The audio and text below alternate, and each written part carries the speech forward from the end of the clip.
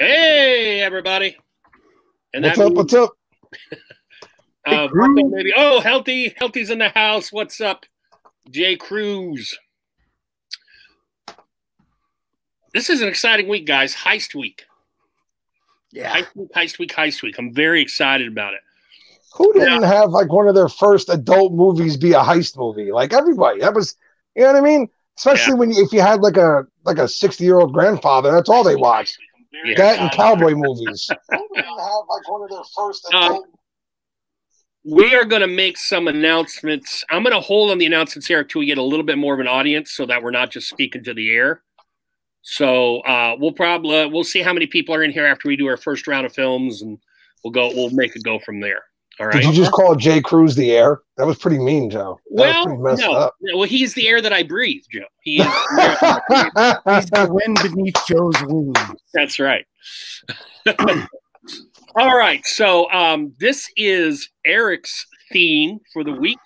So Eric is going to kick us off by discussing the first film, and then Eric, you just pass it off to me or Bearded Life Joe, and we will get rolling. All righty. Well, the first movie I'm going to go with is the Jason Statham 2008 movie, The Bank Job, which was very loosely based on a true story. And basically, in the movie, they get hired by this really beautiful girl. Hey, man, no Jar Jar. They get a friend, an ex-girlfriend of Jason Statham's, gets busted with some drugs, and the government needs some pictures of Princess Margaret, who was getting a little busy down in Trinidad, Tobago, whatever, and got some blackmail pictures taken. And so they wanted to recover them, and they found out what box they were in and what safe box they were in at a bank. And basically Jason Statham puts together a crew, and it's all about them robbing the bank. Now, about the only thing true when it came to it was during the robbery, they were communicating with their lookout, and somebody on a ham radio started picking up that conversation and started calling police departments saying, hey, somebody's robbing a bank. And that's about as based on truth as it gets. But great movie. One thing that kind of got me into heist movies, and technically this isn't a heist movie, but I consider it a caper movie, would be The Great Escape. You know, I mean, one of my favorite movies of all times. I remember watching that as a kid with my dad, and, you know, so the whole caper thing brings back great memories, and heist movies and everything. That's the primary reason I chose this topic for this week. Nice. So I'm about to say something really messed up to Eric with Eric's choice. This is my least favorite Jason Statham movie. I'm sorry, man. I don't know why. It just never, and this is where like different tastes, different people, right? We've all got our different styles, things we like, things we don't like. This movie, I don't know what it was about it. It just didn't. And me and my brother at this time were huge Jason Statham fans, right? He's just becoming one of those action stars. And I was big on the Van Dams and the Segals during that era and all that stuff.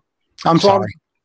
Becoming a huge fan of his, and this movie just didn't do it, man. I tried it, man. Eric, man, I'm glad somebody enjoyed it because it wasn't me, brother. Well, also, Mom, you know, my mom was born and raised in England, so I always have a soft spot for movies that take place in England or have English actors or whatever. Nice. You know, I mean, my grandfather worked for the British Corps of Engineers and built Bailey bridges, which is basically what helped them pull off the D-Day landing. And he also repaired bridges after World War II around England. So soft spot in my heart for, you know, seeing older London and things like that. Yeah. Have you seen the movie, Joe? No. I tend to stay away from Jason. What's his name? Statham. Yeah. He's not my vibe, although I do enjoy him in Snatch, but he's not a guy that's going to pull me into a movie. Okay. Call That's fair enough. That's fair enough. He is definitely you have to be really big into like those action star kind of guys. And yeah, I guess again, maybe the era I grew up in, the Stallones, all those things were happening during when I was younger. So I still hold a place for action movies. Like I'm still a huge Vin Diesel fan to this day. The Riddick movies have actually gotten worse as they've gone on, but I still watch every one of them. Yeah. Right on. Anything all else? Right, so why don't we go ahead and go to Mr. Barbado Joe? Okay. All right. I've got 3 eclectic choices. Well, one of them's not too eclectic, but the other 2 are. I think I'm going to start with the heist film that involves no money. Okay. And I don't know how many of you have seen this film. I hope a bunch. And if not, yeah, good, Eric. If you haven't, then hopefully you will see. And that's Glengarry Glen Ross, written by the great playwright David Mamet. It is, hey, how about I pick this thing instead? Can you guys see that poster? Yep. Yes, I can. Okay. Yep. Okay, so David Mamet, who's one of the great American playwrights and who also wrote the screenplay. Look at this cast right here. Pacino, Jack Lemmon, Alec Baldwin, Ed Harris, Alan Arkin, Kevin Spacey, Jonathan Pryce. If you don't know Jonathan Pryce, you do. You just may not know his name. He's one of the heavy hitter English actors in the past 30 years, in my opinion. So this is a film, and I'm going to just do, I like the short, succinct IMDb background. So just real quickly, I'm going to tell you what this thing is about. I think, or maybe I didn't pull up this one. Maybe I didn't. That's okay. I wrote a paper on it in my master's study, so I'm all right. Initially, the director of this film didn't want to do it because he's like, it's just going to be like a play. What am I going to do? And that was James Foley. And then he got coerced into doing it. The film was made for $12.5 million in '92. It actually lost $2 million. I can see it not being a great theater film, but being a film lovers of film or acting will completely dig. The idea is there is this real estate agency, and then they cold call. Okay, Pacino is played, or Ricky Roma is Al Pacino, and he is the stud salesman. He's got all the good lines. He looks good. He dresses like Ric Flair in the '80s. He is the stud. Shelley Levine is Jack Lemmon. His daughter, I believe it is dying of some disease. So he wants to help her out, but he is an old school salesman, and the new sales tactics have kind of passed him by. But he still has some favor kind of in the company because they remember his glory days. Alan Arkin is George Aronow, who is a guy who just got into real estate, and he's not very good at it. Dave Moss is Ed Harris, who is just this surly, sour kind of guy. He feels that the world has screwed him over, and he's constantly bitching and arguing.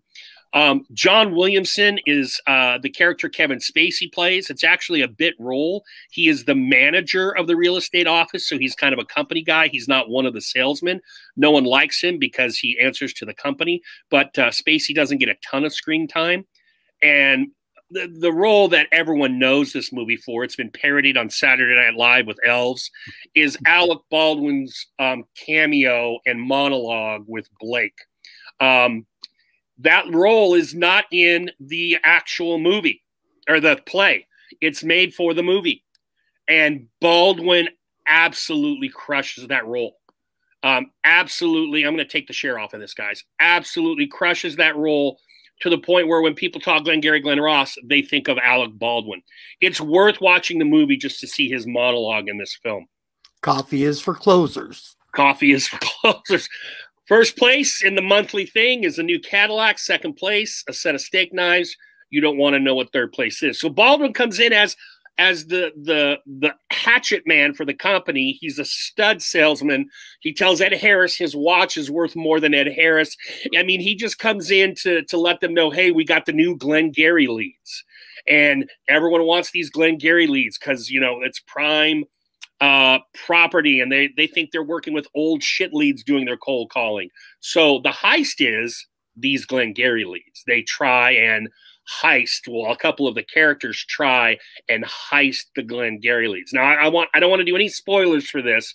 The acting was so good that none of the guys, they filmed it kind of in order, and you didn't necessarily have to be on set at the same time, because a lot of the scenes are just one or two actors.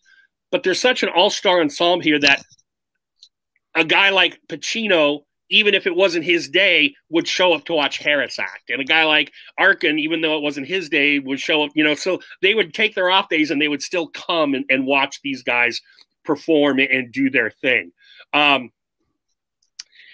I think that's about it as far as all of that goes. All the action takes place in this real estate, minus a couple little things. You get a couple scenes at a Chinese restaurant. You actually go on a sit or a real estate where Shelley Levine tries to cold call, but it's all internal conflict. It's all internal drama, and the heist itself, I'm not going to say whether it's successful or not successful, but it's a heist that you don't usually see. No weapons, no money, no jewels, no gold, just these leads. An absolutely fantastic movie. Never seen it. Oh, you gotta go. It's rare that I come up with something that you're like, never seen it. That's one you need to put on your list. Glengarry Glen Ross. I'll have to get to it. I've never seen it, unfortunately. I have heard of it before today, but I've just never actually sat down and watched it. Hey, boys, we got the chat's filling up very nicely. Nice. Yeah, hit that like button like it owes you money or what have you. Good to see all you guys in here. Fantastic. I don't know why my thing is Wig, and Joe, I'm going to try and get my share to work a little bit better for your movie. I'm going to hand it over to Joe and let him do his first movie, and then we're going to do some announcements. Oh, yeah. Go ahead, Eric. I was going to say, when it comes to Alec Baldwin's monologue, my second favorite SNL skit was a Christmas show where he was the head cobbler elf. Right. And just did the whole, where he's complaining, talking about the people complaining about the bad leads. Well, then with all the Santa's elves, he's talking about, them complaining about the tools they have to use and everything. Yeah. And obviously my favorite Alec Baldwin, Saturday Night Live, Sweaty Balls. Now, he also screws up on that because the ABC in the skit was always be cobbling, but he'd always be closing. So he screwed up his line probably because he so thinks of the Glengarry line being so out there and in front. I was thinking of one other thing, Eric, when you said that, and now I lost it. Okay. Sorry, I didn't get you. I forgot that you had seen it, Eric. I just think of this as being a movie that not too many people have seen. Thank you for commenting. Joe? Oh, my turn. All right. So my movie is the 2013 movie, Now You See Me. This movie had a lot of talk heading into it because of the cast they put together really here. I mean, the cast they put together for this thing is pretty huge. I mean, you've got Jesse Eisenberg, Mark Ruffalo, Woody Harrelson, Ilsa Fisher, Dave Franco, Morgan Freeman, Michael Caine, even Common's got a role in this damn movie. Like, they really rolled out with a pretty big cast for this movie, and they didn't give you too much leading up to it other than you had these, it looked like there was something to do with a magician. That's basically what they did. So the basic story here is essentially you have four magicians all out there working, doing their own sticks in their own way. And some of them are bigger than others. Some of them have gotten real big time. Some of them are still just street level. And they all get contacted by this group called The Eye. And The Eye is like this legendary group behind the scenes that I guess controls a bunch of magicians and has them do different jobs and expose people and different things, right? They all get contacted and they all get asked to be part of The Eye, and they come together to become a group called the Horsemen. and they start doing shows together, but their shows are just really, they're essentially what magicians do, right? It's misdirection. Well, they're misdirecting you to watch them on stage, while in reality, they've already pulled off a heist behind the scenes. And they've robbed multiple different banks, and they've gotten out of there without anybody even noticing they were there in the first place. So, of course, because they're magicians, everybody's going, this is real magic, right? They're using real magic somehow, some way. And you find out really that it's just they've taken the magician trade and turned it into the ultimate bank robber handbook, if you will. Like, okay, we'll use double mirrors here, we'll do this, we'll do that, and they won't even know we weren't there. They use burn card paper in the one bank vault. It's just everything they do is so precise, so thought out, but none of it is their idea. It's all coming from the eye who's telling them exactly what they're going to do. Telling them step for step, right? So Mark Ruffalo's character works for the FBI. He gets the call. He has to go stop these guys. He has to go find out how to stop them, because even though they know where they're going to be performing, the crowds are getting so big, it's hard to get to them. And then when they do get there, once again, magic hits and poof, they're gone. They disappear. No sign of them anywhere.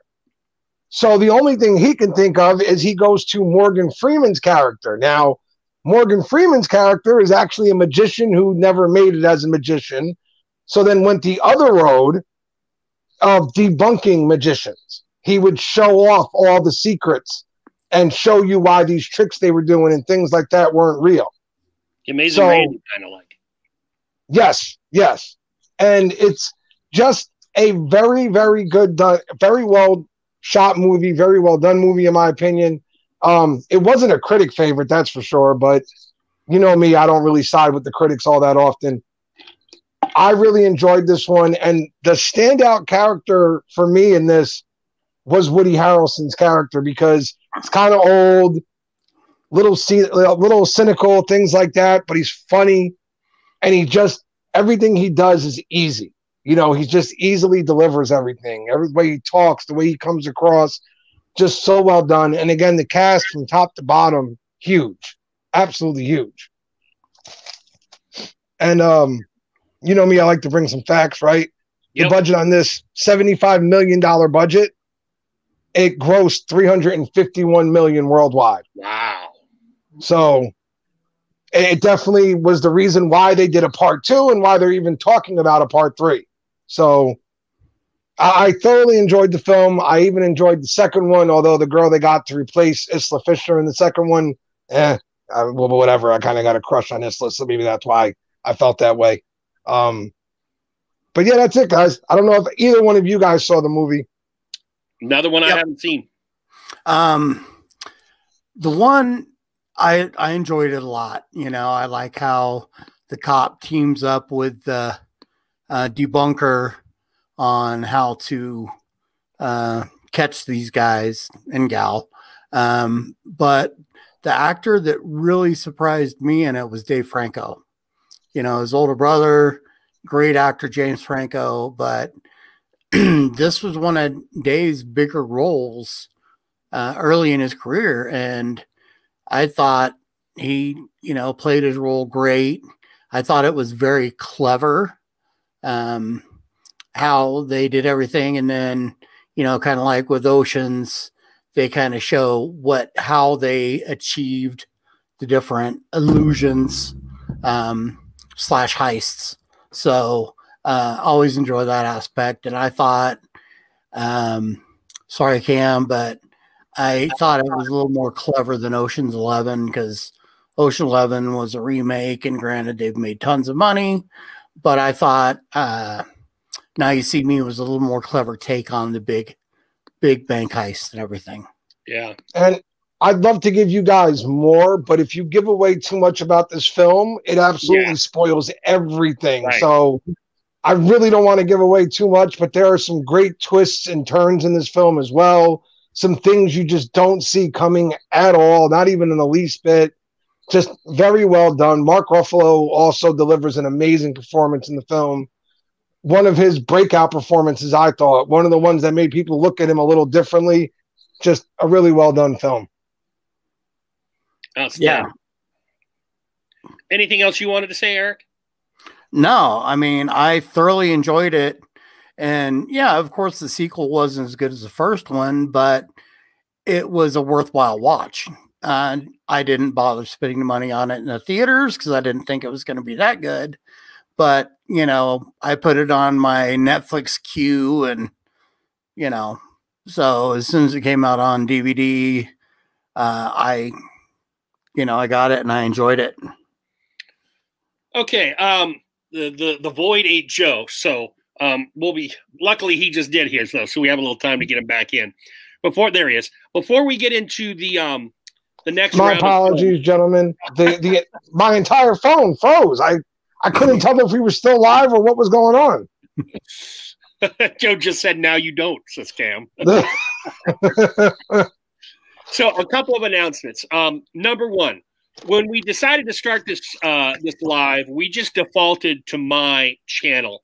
But now that we've had a few episodes under our belts and we're up and running for 2021, this is like 1/3, 1/3, 1/3. We all have equal ownership of this thing, so we are going to make sure that Eric is got a channel and he's doing some new things than what he had done in the past. Obviously, Joe has a channel. So what we will do is we all choose a theme for a week. And then the last couple times we've had kind of a buffer before we do the next choice, which we'll also have this time. But whoever week it is, it will go to their channel. And we'll make sure we post that on Instagram. Like, Eric's week, go to Sober Chef Eric's channel, whatever like that. So when we're hyping this, so next week is actually my week, so it'll stay here. And then we'll give it to one of the other guys. We'll give it to Eric or Joe for our buffer week, which also I really want to discuss, because what we're going to do is have you guys who have been regulars in the chat jump on here and join us and pick some films yourselves. And I don't know what I called it initially, but it's kind of like an audience appreciation. And we've picked the first 3, and if it goes well, I already have a second 3 and even a third 3 in my head to throw past the guys. But Disney Beardsman will be on here, and he's going to do sports films with Joe. And so what that means is Disney Beardsman will choose 3 films. Joe will watch them, and the 2 of them will discuss. And then we'll kick Disney's ass out of here. And then Eric is going to be on here with Camo Cam, and they're going to discuss teen films. And then Cam will get on here, and he and Eric will kind of run the thing. And we're not going to do it one at a time. We're going to do a pair is going to discuss their theme the whole way through, and then we'll move to the next pair. And then I get Waltimus Prime. He and I are going to discuss mystery. Walt has already picked his films, so I'll watch them, and Walt will lead the discussion more or less. And and so that's how it's going to go in 2 weeks. All right. And hopefully, like I said, we'll do more of these because I'd like to get more of you guys on here. Those of you that want to take part in this and just get your ideas, your whole films. Because, Cam even said tonight, he said if something wasn't on here, he was going to riot. So it gets you the chance to have your voice, your say. You pick the theme even. We don't pick it. You just tell us what to watch, and we'll join you and have a good old time, okay? So that will be in 2 weeks. Next week we'll be here, and it's going to be Directors Part 1. We're each going to choose a director whose stuff we like, and that's what we're going to roll with next week. Okay? You mean 2 weeks from today? Sorry. I'm making us weekly. Thank you, Eric. So really, the audience appreciation isn't for a month, right? Since we're bi-weekly, so we won't be getting to that till like mid-March. All right. Okay. Any questions from my boys in the chat before we start round 2? I'm sorry, in the stream before we start round 2. Is everything good? I'm good to go. Okay. So we will let you know whether it's going to be on Eric's or Joe's when we do that audience appreciation, because it'll be on one of their channels. All right. All right. So then that means round 2, Electric Boogaloo. Eric, let's do it. All right. My next one, I just kind of stumbled across this one on Netflix. It was a Netflix movie, and I ended up really enjoying it. And let me just 1 second. Gotta go to a screenshot. Okay, is Triple Frontier. And Triple Frontier is, like I say, it's a Netflix movie, and it's about these guys that were on the same. They never really said what branch they were in, but they were elite servicemen and did a lot of kind of covert stuff. And it stars Ben Affleck. You know him from everything. Oscar Isaac. I like Oscar Isaac. Yeah, Oscar Isaac. My favorite role of his is Ex Machina. And Charlie Hunnam, which most people know from Sons of Anarchy. I loved him in King Arthur. But those are the big three names. And Oscar Isaac is associated with the CIA at the beginning of this movie. And there's a big drug cartel lord that supposedly has this retreat where he's got millions and millions and millions of dollars stored. And he talks his old team into doing not the heist, but to do the recon and develop the plan for the government agency and Oscar Isaac to be the lead on it. Well, the whole time Oscar Isaac's thinking to himself, screw them. All the skills, everything we've done for our country for pennies, and it's our turn. So he convinces his guys to do it. And I'm not going to do any spoilers or anything like that. It's a great movie and it's on Netflix. So, you know, if you're using your third cousin's Netflix account, it's not costing you a penny to watch it. Give that title again, Eric. What? Give the title again. Triple Frontier. Triple Frontier. And like I say, it's on Netflix. Just so I'm going to put it in the chat. I'll have to look that one up, Eric. I've never seen it. Me either. But Netflix has been pumping out a lot of movies lately, and it does get hard to keep up with them, honestly. Holy cow. It's like live streams in the beard community. Yeah. There's just a new one coming out like every day. You're like, is this one worth watching or not? There's so many of them. And granted, about 60% of the Netflix movies are Adam Sandler movies, so we know Joe's happy. Oh, don't complain about that. That's fine. I'm not complaining. That's absolutely fine, Eric. Yeah, I mean, I know. That's why it's that you'd be happy. Adam Sandler should have his own streaming device, in my opinion. That's what I think. He should have his Sandler TV. Holy crap, that's amazing. Somebody get me in touch with Adam Sandler right now. Let me get some digits for you. But yeah, it's so it's got a little more action, gunfire and stuff like that than a lot of heist movies. You know, it's definitely they're gonna be taking this hideout or whatever by force. But like I say, they're all, you know, veterans and of some elite force. They never say which one, but you know, I'm guessing they were Rangers or Green Berets. I don't think they were SEALs just because of one of the early scenes of the movie. But I think it's worth a watch. And it's, like I say, it's one I discovered recently, and I really enjoyed it. Awesome. All right. So now we'll go to Joe. All right. My next choice is, I'm assuming there's a Quentin Tarantino fan or two in the house, in the audience, and I know Joe's a fan and I'm a fan. I'm not doing a Quentin Tarantino movie. Eric's a fan. But I threw this for my panel members as well as you guys because I wasn't sure if they knew how important this film was to Quentin Tarantino and to his filmmaking craft.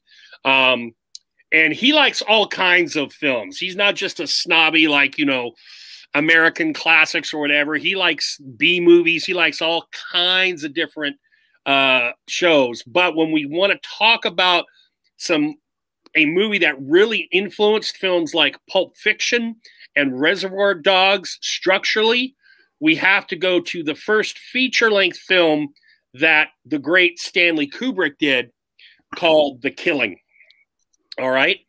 Now, some of you younger kids, you know, this was made a while ago. And yes, you can hit me with the old man jokes, but this one predates even me by many a year. But this is made in 1956. Okay. It's shot in 24 days for about $320K. And even though the critics loved it, it lost about $130K. So it was not even a big moneymaker. It was filmed in America, which is rare for Kubrick because eventually he goes over and starts filming everything exclusively in England. Here is the idea for the killing. Now, the killing isn't talking about murdering a person. It's talking about, when you make a killing, when you earn a lot of money. So after just being released from a 5-year stint in prison, Johnny Clay has assembled a 5-man team, including 2 insiders, to carry out what he estimates will be a $2 million, which is about $20 million in our money, $2 million heist at Lansdowne Racetrack. That take minus expenses is going to be split 5 ways. Besides Johnny, though, none of the men truly are criminals in the typical sense. In addition to the other 4 team members, Johnny has hired 2 men external to the team to carry out specific functions for a flat fee, and the other 4 who will not meet the 2-man for hire or know who they are, while the 2-man for hire will not be told of the bigger picture. So there's a core 5 heist, and then this guy, Johnny Clay, hires out 2 guys to do specific roles that are going to aid in the success of the heist, okay? A couple interesting trivia tidbits is I gave you some of the money, but actually one big trivia tidbit is this is the film debut of Rodney Dangerfield. He doesn't speak. He doesn't have a speaking role or anything like that. He just does a little like double take look-see at something that's going on. And what he's looking at is one of those 2 guys who does a side job for the heist, Joe, is actually this guy who I'm about to put up on the screen. And Joe, when you see him, what I want you to say, let me stop that one real quick. What I want you to say is, first thing is what you think his occupation would be when he's not filming or appearing in films. Okay. Okay. Oh, dude, he's George the Animal Steel. He looks a lot like George the Animal Steel. He's not George. However, he was a professional wrestler in the 40s and 50s by the name of Kola Koriani. I think he was Romanian. He actually trained Antonio Rocca and worked a lot with Bruno Sammartino for a few years. But what his job is to go when they're at the racetrack is to create a commotion. And you see that it's taking like 6 police guys to hold him back. And he's doing all these wrestling moves circa the 40s and 50s. His whole thing was he got about 2 minutes screen time just to beat up cops using like hip drags. And, he does a gorilla spin or a gorilla press slam, and he does an airplane spin. It just does all these wrestling things. So I thought that was kind of cool for those of us here. The other guy who does the specific role, who isn't part of the take, is an actor Tarantino wanted to work with. And this dude creeped me out. His job is to be a sniper. All right. But he's killing a horse. He's not killing a person. He's killing a horse since they're at this racetrack. The actor's name, and there he is. And I did some reading on this guy. He's supposed to be a pretty interesting guy as far as like as an individual. The actor's name is Timothy Carey. His character name is Nicky. But when Johnny Clay goes to visit him to hire him, just his whole persona and his on-screen presence is unsettling. And even that smile is kind of unsettling. And then he goes to the track and he's waited on. The guy who's in charge of the parking is a black guy. And he treats the black guy, remember this is 56, he treats the black guy rather nicely. And he goes through and he's parked outside of the racetrack, but so he can see and take out a particular horse. Well, this black guy, because of how nicely he was treated, came back a couple of times. He's like, hey, here's a program. I thought you might want it. And he's like, oh, thanks. And then the black guy comes back again. And when the black guy comes back a third time, Carrie, who's getting ready, or Nikki, who's getting ready to shoot this horse, has had it and says, look, N-word, get out of here. And that is just like, whoa. because everything just spins, and the black guy is like, okay, I see how it is. And it just takes it in a completely different direction. So this guy, I don't know a lot about his filmography, but he's a very interesting dude who's been in some trouble. Kind of reminded me a bit of Lawrence Tierney from Reservoir Dogs, Joe, a kind of guy that had a bit of a rep and was problematic. But I want to see more stuff that he's in, because he just has this stage presence about him that's very, very spooky and magnetic. Now, why this film, why Tarantino loves this film is, before we get there, some of the other people that are in the crew, right? You got Johnny Clay, who was played by Spencer. I forget his name. Dang it, I didn't write it down. Anyway, he was a big time actor. That's the whole reason the movie decided to push the funding for it, because this guy was a big time actor, tall, good looking kind of guy, but a little bit older, a little out of his heyday. There's a guy named George who's a betting clerk, and he's kind of a sad sack, and he's married to a femme fatale named Sherry, who's cheating on him with a character named Val Cannon, who's like a small-time hood, and she tells him about this heist when no one was supposed to talk about it, because George, her husband, tells him about this heist. Then there's Mike, who's a racetrack bartender. Then there's an older guy who is financing this, and there is definitely some, you could definitely read, and remember, this is 56, you can definitely read some homosexual tones with his behavior towards Johnny, the leader of the ring, of the heist ring. I don't want to get into all the spoilers and everything again, because how it ends, I will say this: they get away with the money. Okay, I will say that they pull off the heist.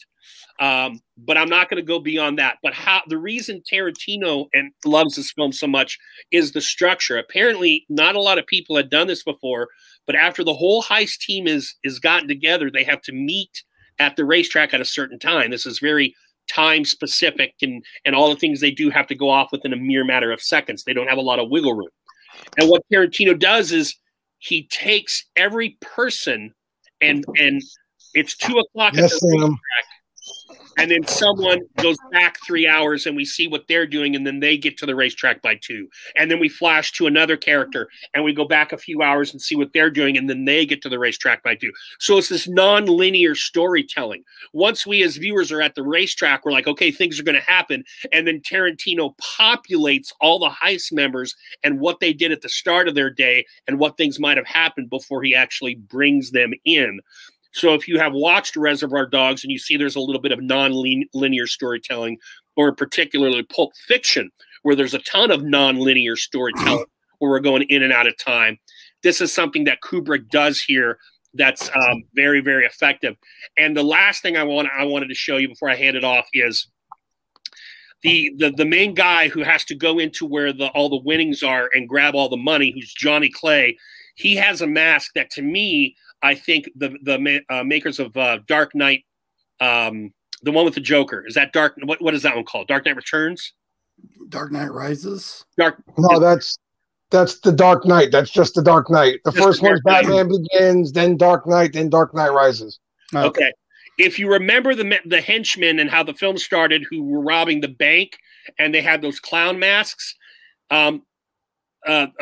Johnny puts on a clown mask when he gets inside, and when you look at it and see it in the film, it's pretty. Now, it's a clown mask, and there's lots of them out there, but the look of it reminded me a ton of the clown masks that were used in that Batman film. This, by the way, is the Criterion Collection DVD cover for The Killing by this film. It feels, for those of you who have watched other Kubrick films, Clockwork Orange, 2001, Space Odyssey, Dr. Strangelove, The Shining, it's got some elements, but it's actually pretty straightforward and not as, I guess, mind warpy, mind bendy, mind fucky as his later stuff will be. All right. Have either of you guys seen this? I haven't seen it, but I've seen quite a few Kubrick movies, and Clockwork Orange is one of my favorite all-time movie soundtracks. The score was just wonderful in that movie, as well as just it was a dark humor that I enjoyed, and Yeah. So I haven't seen it. I haven't seen it, but I did see an interview where Tarantino talked about how much this film had influenced some of his decisions and things like that when it came to his filmmaking. So because of that, I had always wanted to see it, but it's not a film that like is just on your cable on a regular basis at this point, you know? It is on Amazon Prime. You have to pay for it. Is it? Really? Yeah, it is on Amazon Prime. Yeah. Okay. Now, I will say this. I mean, you really have to be it's dated. It's a 1956 film. It feels dated. There are some slow moments, but when we actually get into that heist and ride it out to the end, and even a little before, as we're preparing, as we know the heist is coming, we're on the day of the heist, I think it's very enjoyable. And that scene, like I said, with the sniper and the black guy at the racetrack, that's a great bit as well. But there are going to be some slower bits, and it's a 64-year-old film, so some conventions are a little different, and the storytelling might not be what we are used to as being younger guys than that. Okay. All you, Joe. Oh, that's right. My turn. All right. So my second one, we're going to 2012 here, boys and girls, and we are going to a movie with one of my favorite lines ever. It's simple, it's basic, but you think you're the only guy that owns a gun? And I mean, I know it sounds simple, but you got to grow up where I grew up to understand that the context to that is like, you're not the only one walking around here. It's a tough guy. And we're talking about 2012's Contraband with Mark Wahlberg. This movie, when it first came out, caught a lot of flack, actually, because I think people assumed this was going to be a high-action, high-paced Mark Wahlberg film. And that's not really what it is. It's more of a slow-build story about the process of smuggling in things, basically, through the port. And a lot of it is just about Mark Wahlberg's character, which is called Chris Faraday, and his family and their essentially lineage of being the best smugglers in the area. They're number one. His father was great at it before him. He's become great at it, but he's gotten out, done the rare thing here. He's gotten out without serving prison time, without getting in any real trouble. He's been able to walk away, and he's living a normal life now until his brother-in-law, you can't choose the family you marry into, right? You marry a girl and that's that. Well, he's not that good at this, and he's doing a job for another guy who absolutely steals the role in this, and steals the whole movie to me. I'm sorry, I forgot the guy's name. 1 second. Giovanni Ribisi. Am I saying that right? Yep. He's the one with the guy holding the gun, Joe. The picture I sent you that you asked me. All right. He plays Tim Briggs. He's a drug dealer, and he's the guy that Wahlberg's brother-in-law is doing the smuggling for. This guy right here, the role he puts out, the performance he puts out in this movie is absolutely outstanding. Mm-hmm. You really got the idea that he was how do I put it? He's a wannabe tough guy the whole film. He's not really a badass. His brother was the badass. So now he's trying to fill those shoes and prove to everyone that he really is a tough guy. He really is a hard ass from Boston. He can do these things. And the one way he does that is by pulling the gun on people, and that's where that line comes from, where Wahlberg knocks him down and pulls his own gun and says, "You think he's the only guy in Boston with a gun? Like, is that how this works around here?" So essentially, this kid gets in trouble, right? So now Chris Faraday, Mark Wahlberg's character, has to come out of retirement and do one last job. Otherwise, Briggs is going to kill his brother-in-law because he just lost, as he put it. I can't remember the exact number. Maybe Eric does, but I believe he said it was $750,000 to me. That's how much that stuff is worth in the streets to me, $750,000. Because Wahlberg was going to give him the buy money. He said, "I'll give you whatever you spent to go and get this stuff." And he goes, No. That's worth $750,000 to me. That's what I need from this. So Wahlberg and his best friend, Sebastian, played by Ben Foster, who I like Ben Foster in so many movies, man. But this was the one film where I felt like he phoned it in a little bit. It's a pisser. Yeah, I feel like I don't feel like this was the real Ben Foster performances we've all come to know and love, where he is that character. He is that guy in that moment. Where Joe, someone on there you are. Yeah, sorry, my apologies. Somebody was trying to call me. Somebody tell Chris from that channel to be named later. I'm on a live stream, please. Yeah. Be here too. So Foster, again, he just doesn't deliver that performance. I don't know if you guys have seen Alpha Dogs or some of the other roles he's done where you thought, like, man, what a friggin' performance by that guy. Like, he nailed that role. This one, and again, he's playing Wahlberg's sidekick basically in the film. So maybe that's why I felt that way, because Wahlberg commanded so much of the screen and all those things that Foster kind of gets lost in the shuffle here. But it was really sad to me because, again, such a great actor, delivers such great performances. And this was the one time that performance just didn't shine through for us, unfortunately. So, again, Wahlberg has to go on this one last job. He's got to pull it off. He gets on his dad's old ship. He even goes to see his dad in prison to get him on the ship. But he's married now, man. He's got kids. He's got his own job, like he's got his own business. He's got a lot to lose now. It's a different world for him. This isn't him when he was, 20 years old and had nothing to lose. He's a grown man now. So now he's doing this in a different way. It's no longer, if I get caught, whatever, because at one point when he's trying to get his boarding license, the woman's like, have you ever been convicted of like espionage, Grand Theft Auto, this, that? And he goes, all at the same time? Like, it wasn't no, I never got caught for any of those things. It was, no, wait, like together or period? You know what I mean? Yeah. So, again, just a great performance, great movie. So nice to see the way they kind of showed you, like, yes, this is his world, right? He knows what he's doing. But the added pressure of now he's got his wife, who was actually played by Kate Beckinsale at home with the kids. Like, you could see the difference. He couldn't just make these rash decisions anymore. He couldn't be loose with it, like, well, whatever, if the cops find it, no big deal. No. Now it was, okay, well, if the cops find it, my brother-in-law is dead because we didn't deliver, and I'm going to jail, and my wife and kids have nobody to take care of them.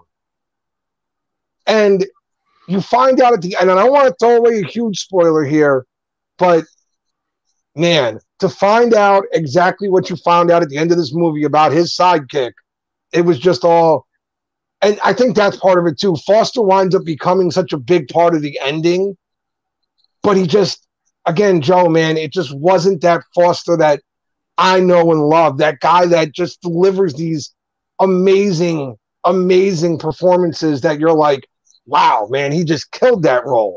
This was not one of those roles, man, unfortunately. This was not one of Wahlberg's favorites by the critics. Most sites have it at 50 or 49. Rotten Tomatoes has it as a 51. The budget was 25 mil. It made 96 million.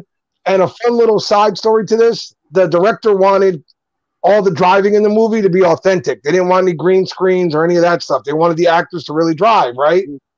First day of filming, there's a scene where Kate Beckinsale is putting the kids in the car to go for a ride, and she puts the kids in and then turns, and they're all looking at her. She goes, oh, didn't my agent tell you I don't drive? We need somebody to drive the car. So just a funny little thing there. And again, I love this movie. Absolutely love it. I don't know. Have you seen it, Joe? I haven't, but it's on my list, on my library list. It's on my library list. Okay. Which means, I feel like the biggest complaint about it really is that people expected more action. Honestly, I think that's what it was going into this. People expected a lot more fast-paced, hard-hitting action. That's not what this is. It's all about the smuggling world. And really, they show you some ins and outs because they brought real smugglers onto the set to teach them things. Right.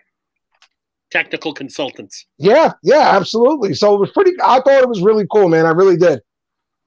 One of my favorite parts is when he explains how you smuggle a Ferrari. I love that scene. Yep. Love that scene. But yeah. How do you smuggle in a whole Ferrari? It's simple. Yeah. You let them impound the shell. You take the guts.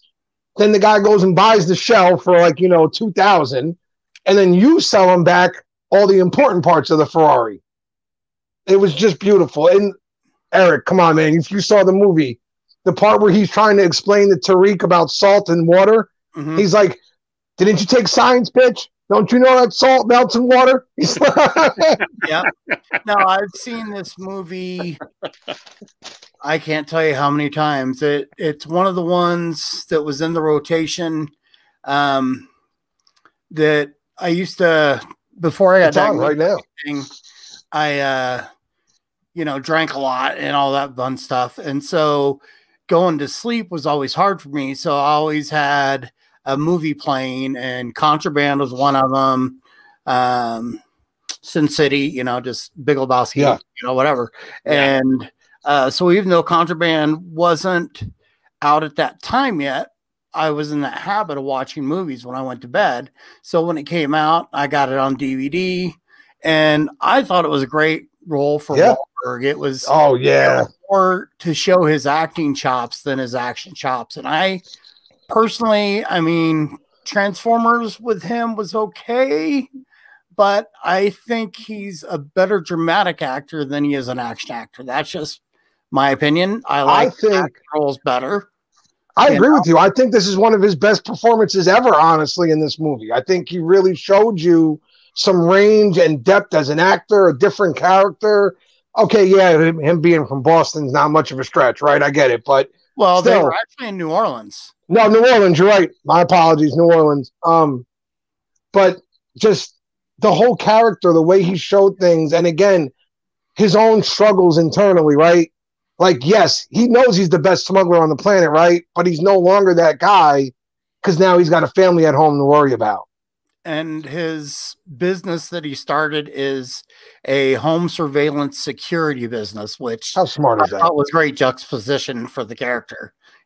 How smart was it? Smuggling opens up a security business. But yeah, there's some twists and turns that are really cool in it.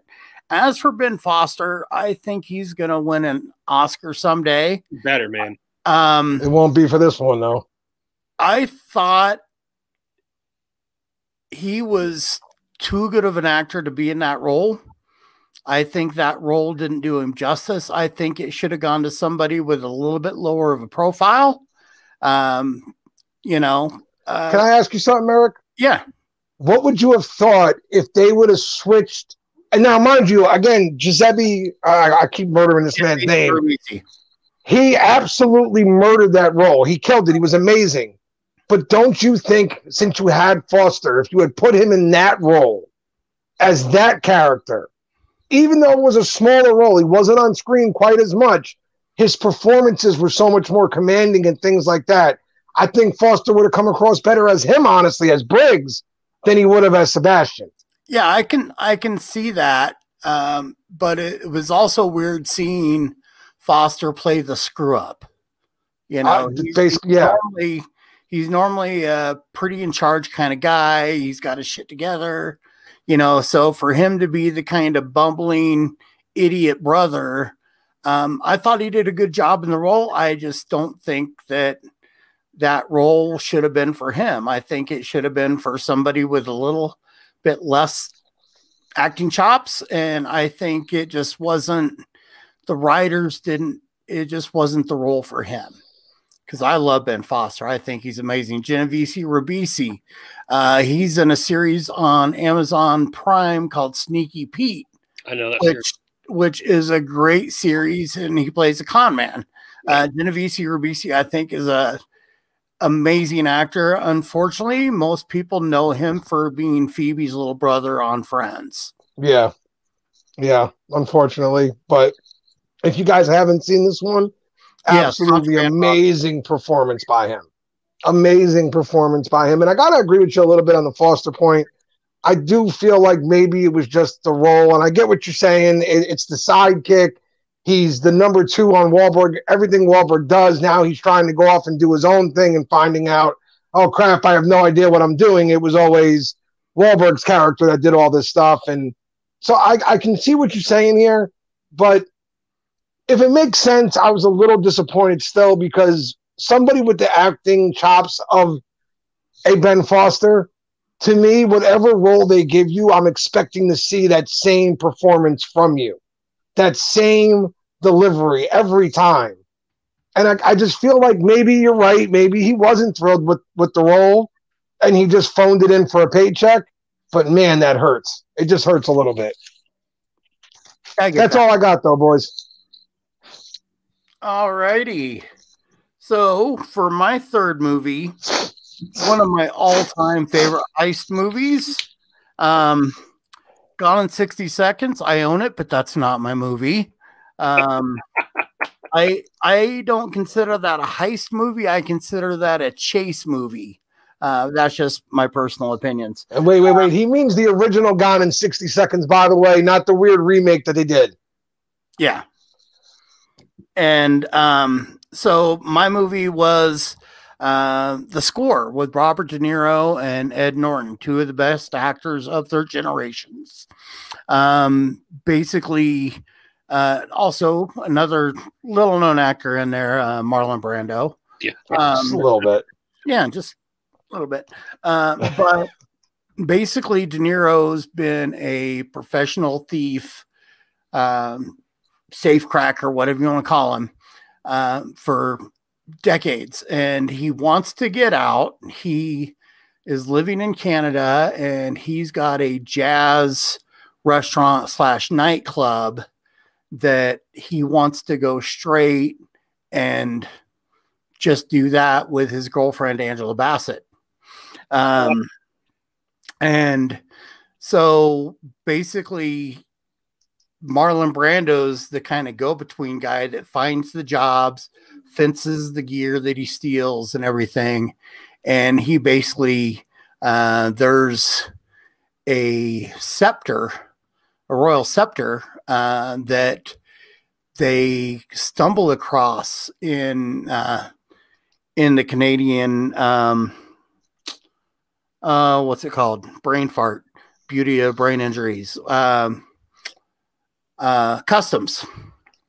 And so this thing gets caught in customs and it's worth tons of money. And De Niro's like, yeah, this is going to be the last one that will get me to where I can go straight and, you know, be out of this life. This is going to be that payday, because Brando's been screwing him over the years on how much of a cut he actually gets from everything he steals.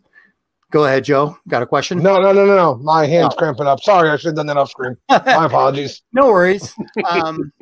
But Ed Norton, great role. If you've seen me on this, you've heard me.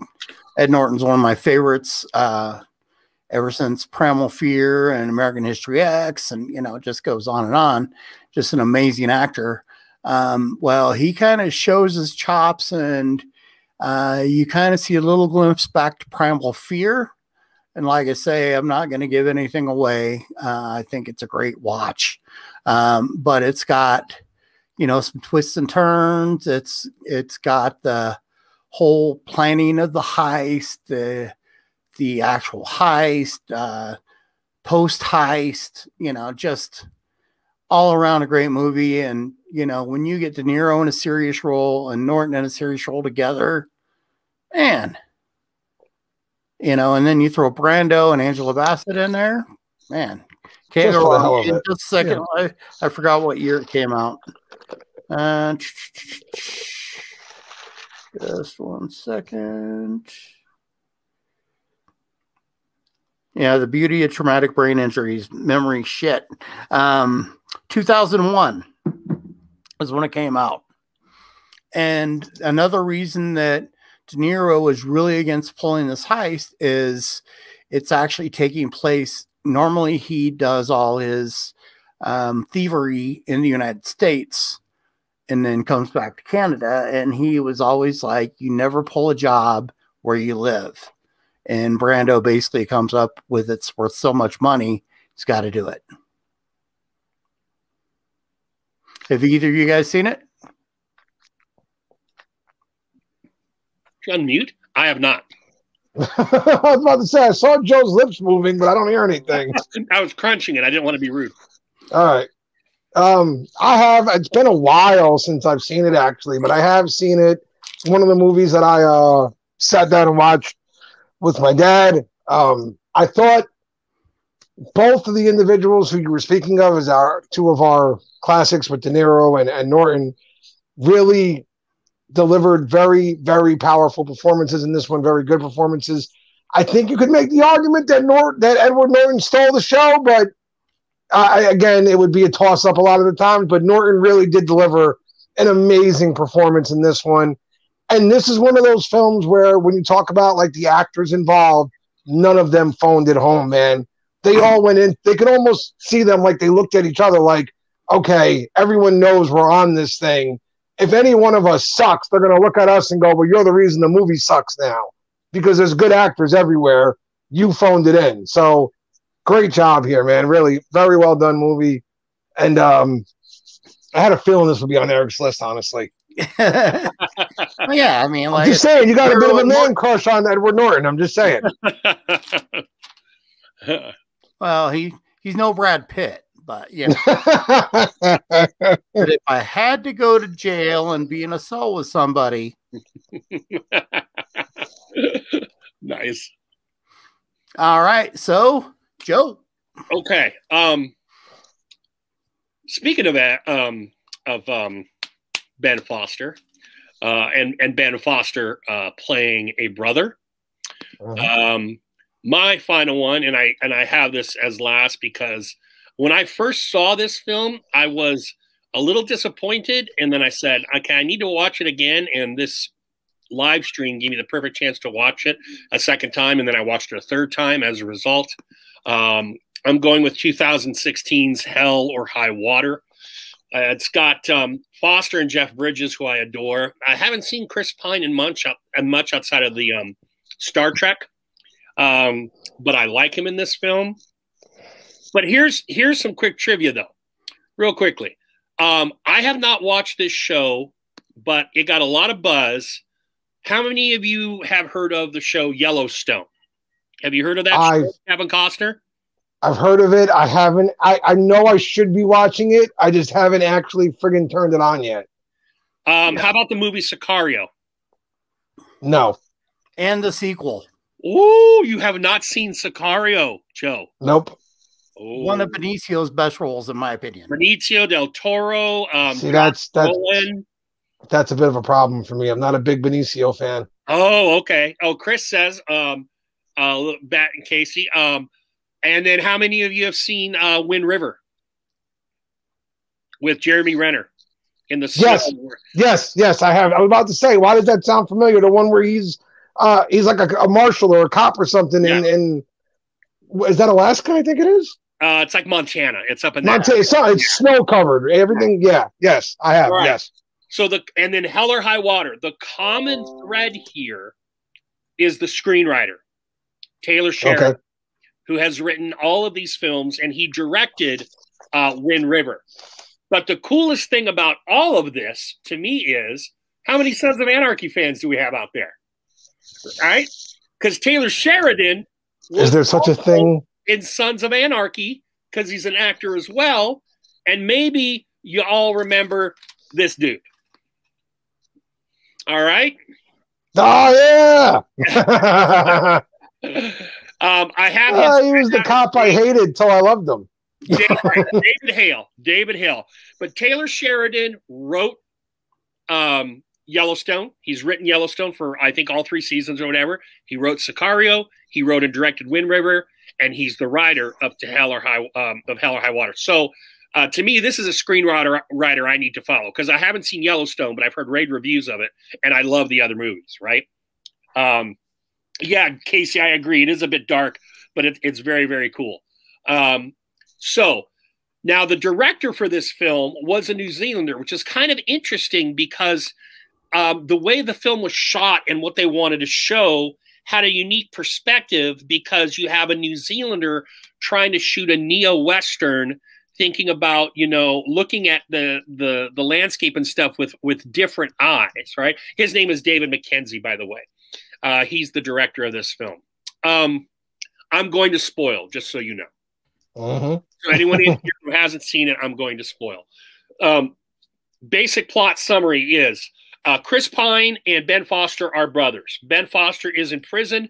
Their mother gets sick and dies just before Ben Foster is released. Chris Pine takes care of the mother.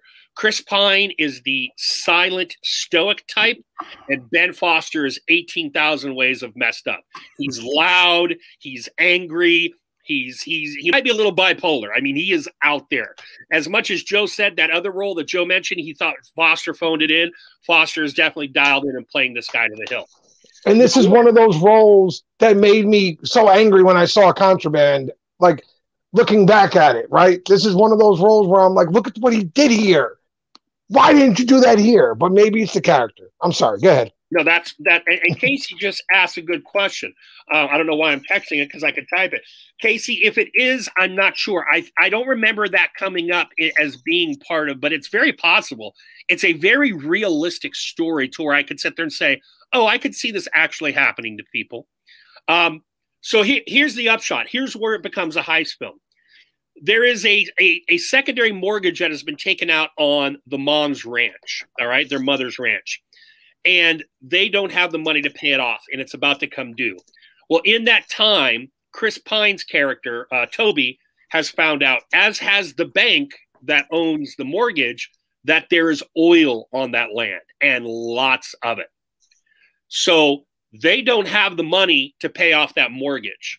Ben Foster is out of prison now, so they're going to go, and they're very smart about this, they're going to go and do multiple small bank robberies till they get enough money to pay off that debt. Chris Pine Toby's has a failed marriage and sons, and he wants to leave that ranch to his kids so that they can have something he never had. And there's an interesting discussion about the cycle of poverty and how the cycle of poverty is just as much a real thing as the cycle of richness. You know, if you're rich and you give your money to your kids and they start off rich, right? If you're poor, same kind of thing. So that's an interesting sort of thing based on the writer's uncle being oh, okay, Eric, good. Hey, Mel's Beer Collection, what's up? I was going to say, I did just look it up. It is loosely based on a real story. Yes. It's based around a Texas sheriff named McNamara. Okay. Bridges actually had conversations with him to get into character. All right, so we're gonna get to Jeff Bridges now. So we have Ben Foster and Chris Pine are blood brothers.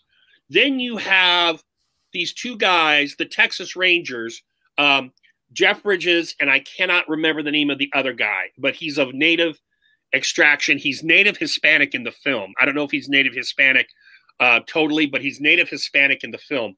And they are brothers by occupation. Okay, they're partners. They're Texas Rangers. Jeff Bridges' character is always saying racist stuff to the guy about his Indian roots, his native roots, right? And one of my favorite lines that he says is his partner, Jeff Bridges' partner, says, "When are you going to give it up on the native stuff? When are you going to do the Hispanic jokes?" He's like, "Oh, I'm saving those.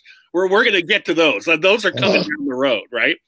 So he's really wrong and really racist, but in the sense of when you're with someone who you really know, is it then racist or is it okay? I mean, he's getting under the guy's skin, but they know each other. They're brothers. They would give their lives for each other, and they get into dangerous situations due to their line of work.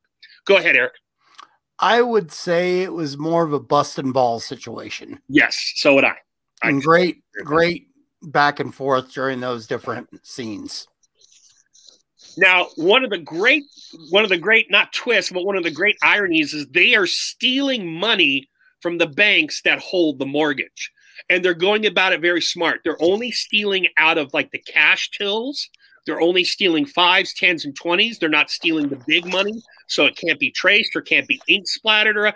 So they're going out. So they're not getting like one mega haul of tens of thousands of dollars. They're getting a few thousand here and a few thousand there. So they are successful in many of these jobs. The Rangers come on the scene, and And as a result, there are only so many of these banks out there. It's not a huge chain. There may be like 6 or 7 of them. And Jeff Bridges' character realizes that eventually they have to come to this one. And so they stake it out, the Jeff Bridges and his partner. We get to a climax, a culmination where they go in and they do a bank job, and the bank is a lot larger than they expected because they've been in these hole-in-the-wall towns in Texas, you know, literally 1 and 2 people. Well, they go to this one, which is in a slightly larger town, but there are a couple dozen people in the bank, and it's payday. As a result, Ben Foster's character kills somebody, and someone who was going to shoot Ben Foster gets killed by Toby, who is not violent and not a dickhead. I mean, Ben Foster's off the walls. He is violent. He is aggressive. He is crass. He has sex next to his brother with this girl he picks up at a casino.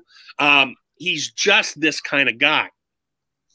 So they get the money. The Rangers are hot on their tail, but it's Texas, right? This was my favorite scene because as they're getting ready to leave, and remember, they've only hit these banks that have a couple people, there's guys that have concealed carry permits, and they are not going to let the bank robbers go. So as the bank robbers are trying to escape, you get 5, 6 guys in their trucks chasing the bank robbers down because they've all got pistols. All right.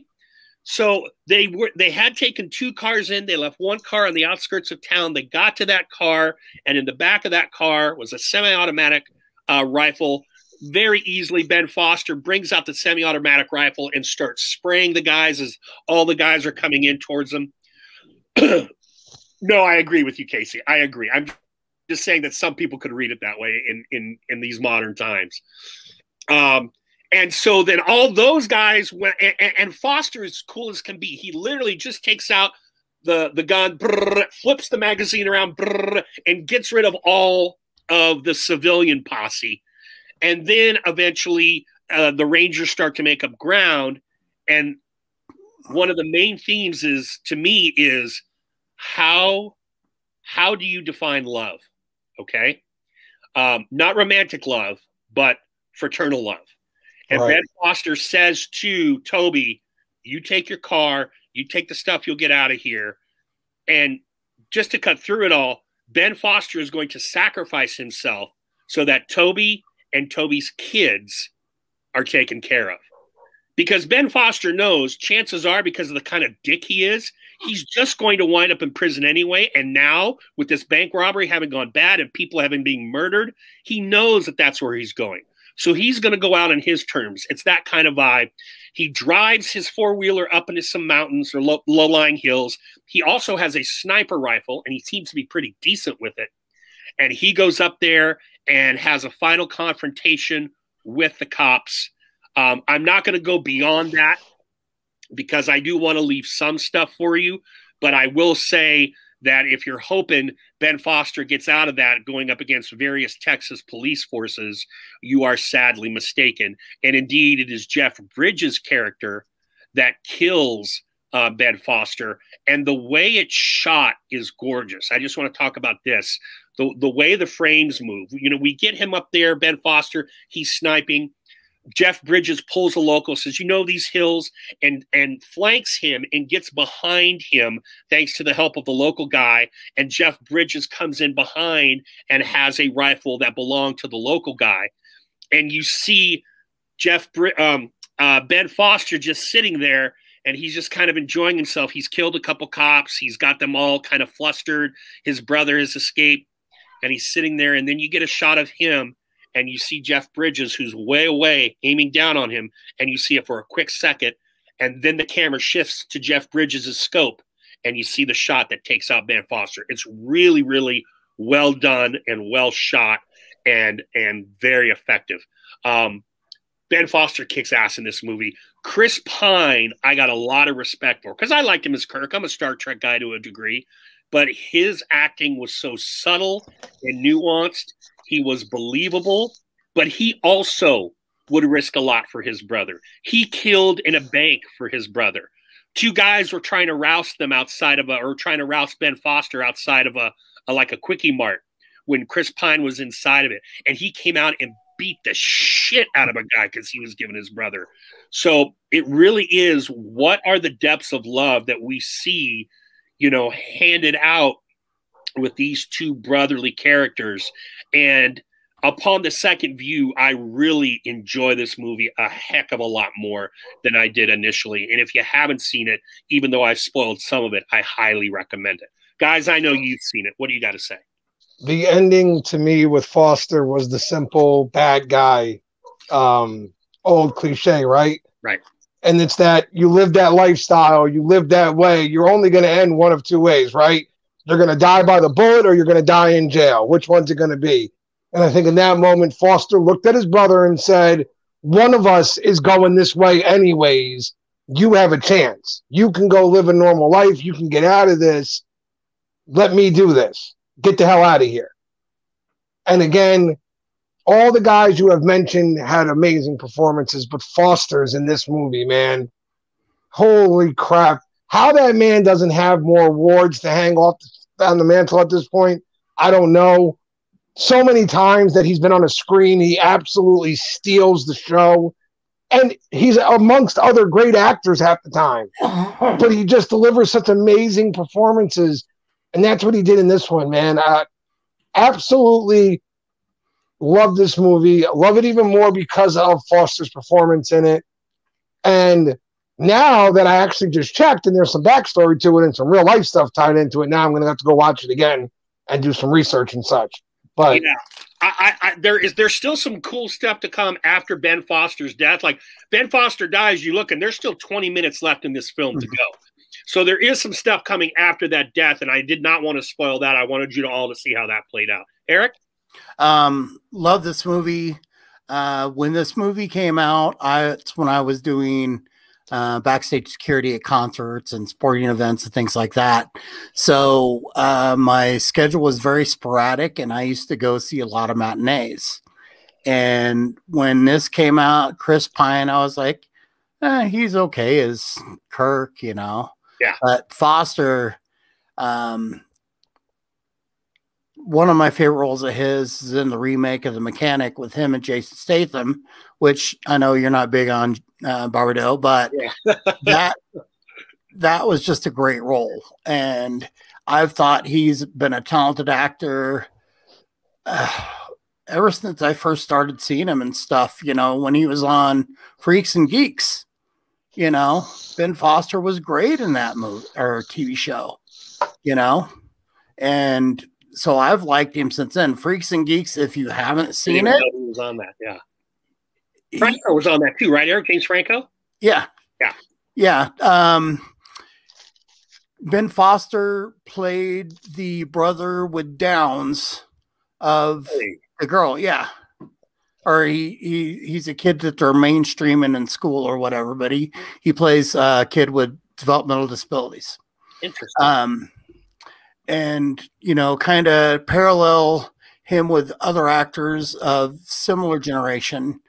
You had Leonardo DiCaprio, and What's Eating Gilbert Grape, and then he did such a good job in that role that was like, you really see, wow, this kid can act. And Ben Foster was kind of the same way. So I've been following his career, and, Alpha Dog, he's great at playing the badass, but he's just got his acting chops. Like I said earlier, he's going to win an Oscar someday. Yeah. And if he doesn't, it's going to be a damn shame, or it's just because the right people didn't put him in the right role. Right. He's always that second in, sorry, Joe. He's always second in command. He even gets second billing to Chris Pine, but he gets the majority of the action and stuff. I still don't know that Hollywood looks at him as a leading dude yet, a guy that can carry it. Supporting actors get awards too, man. Let's go. That's true. You're right. My bad. Yep. You got to give Ben some awards, man. I don't know. Maybe he does have some, but if he does, he doesn't have nearly enough. That much is the way I feel, at least. Yeah. One quick thing about this. I'm sitting here doing some reading while we're talking, and the Marshal, okay, so Bridges' character, right? Yes, right? I'm not wrong on that one, right? He's a ranger, but yeah. All right. His character is based on a true life character. And the story for Hell or High Water is a blend of, from what I can tell, stories that this McNamara, the sheriff, shared with his cousin who actually wrote the screenplay. Oh, so Sheridan is his cousin. No, I thought yes, it was his uncle. yes. Oh, yeah, okay. Okay. No, he's his cousin. He's his cousin. He called him and told him I'm writing a movie, stuff like that, and you're the inspiration for the lead. I mean, I guess bad guy in this case, even though he's a good guy. Yeah. I mean, whatever. You know. So he didn't even know about it until he was told, and he actually met Jeff Bridges face to face and helped him work through the character, and he picked up all his mannerisms and everything else from meeting him. So pretty cool. Yeah, it's interesting because I think Jeff Bridges is a great actor, but his voice sounds a lot like Rooster Cogburn's voice in True Grit, in the 2010 True Grit. There's a lot of similarity there, and that was my only faulting of Bridges, because I'm like, because True Grit came first. When you hear him in True Grit, I'm like, oh, what a great voice for this character. Yeah. And it's kind of just a little riff off of that voice for this film, you know? Oh, well, maybe he just figured two sheriff badass kind of types, you know, like or South, because that was Arkansas and True Grit. Let me just give the numbers real quick, and then I'll hand it over to you to talk about a film I've never seen. I got a few things about Hell or High Water as well. Oh, good, Eric. Okay, it cost $12 million to make, and it made 37.8 at international. So that's not bad. 3 times on return. That's considered a success. Maybe not a blockbuster, but a financial success. Go ahead, Eric. One of my favorite lines in the movie is one of the first robberies they do in a bank. There's this old guy, and when I say old guy, I'm not talking about Joe and my age. I'm talking old guy, you know, 80s, late 70s. And I don't remember if Ben Foster or Chris Pine says it, but he's like, do you have a gun? And the old guy's like, it's Texas, son. Everybody's got a gun. Yeah. He pulls out, you know, a 44 mag. Yeah. Or whatever it was. But a few things that the dialogue I thought was amazing. The Jeff Bridges voice, not Bridges' best role in my opinion. He's always going to be the dude. Yeah.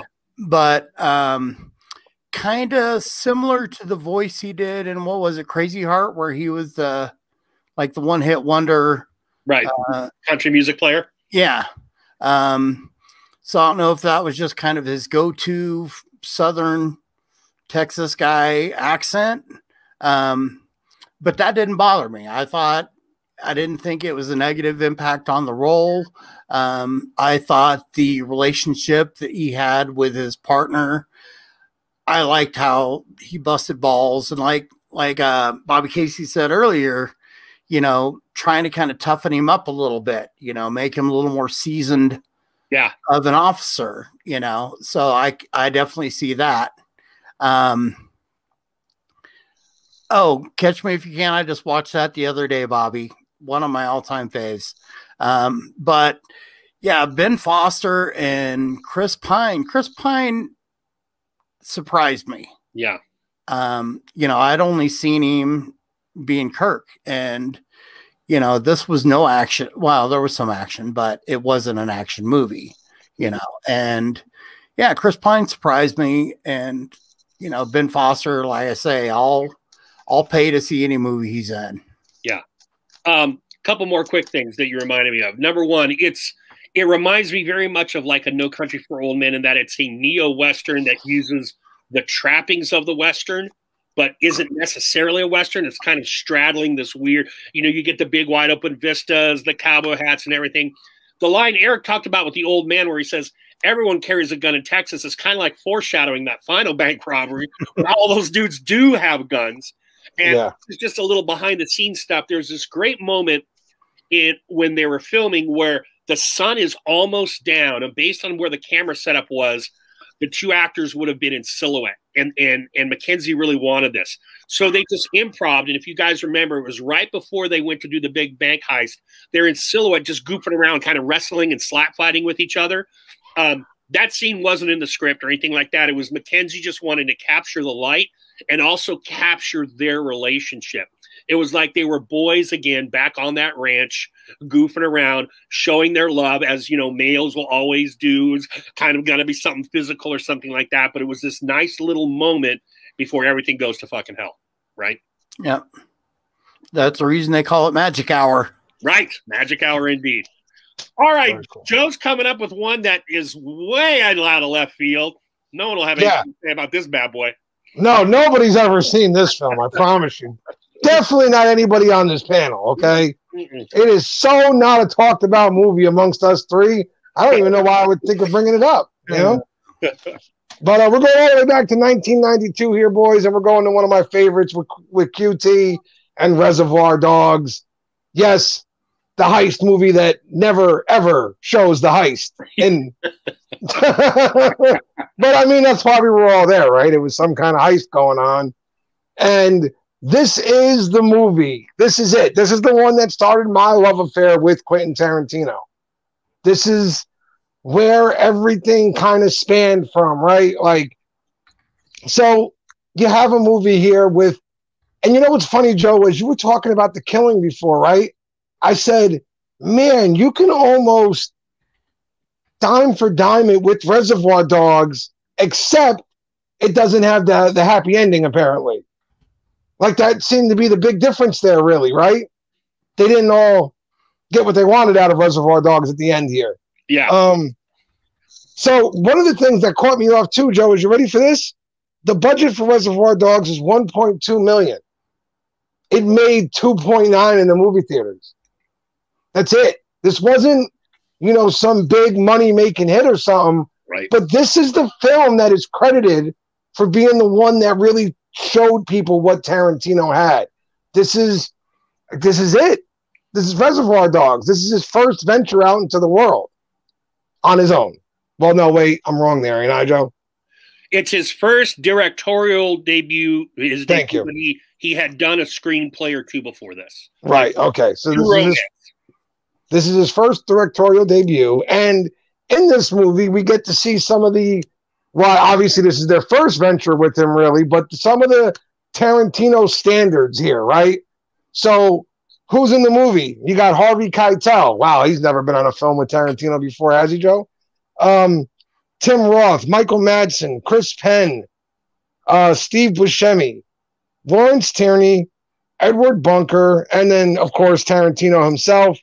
And basically, Lawrence Tierney plays Joe. I think that's the only thing we're ever told about him is his name is Joe, right? Right. He plays Joe. He is organizing a big heist, basically, a big diamond job. And he's pulling together guys that he's had from different jobs and going to put together a team he thinks can get this done. Now, it sounds like they've done this in the past because he uses the colors and things like that and to give guys their names. And one of the great lines in this is where he's sitting there handing out the colors to everybody. And he's like, you know, you're Mr. White, you're Mr. Orange, you're Mr. Blonde, Mr. Brown. And then he looks at Buscemi's character and says, and you're Mr. Pink. And he goes, Joe, why do I got to be Mr. Pink? Can't I be something else? Can I be Mr. this, Mr. that? He goes, no, you're Mr. Pink. Well, why can't I be Mr. So-and-so? Because that one's on a different job. You're Mr. Pink. And, you know, he says, well, it could be worse. You could be Mr. Brown. Sounds like Mr. Shit. Like, it just, to see grown men actually arguing over which color they were handed was pretty funny, you know? So he puts them together to kind of put together this team to get this job done. And there's so many great performances in this film. Honestly, so many amazing performances. Keitel puts on a great one.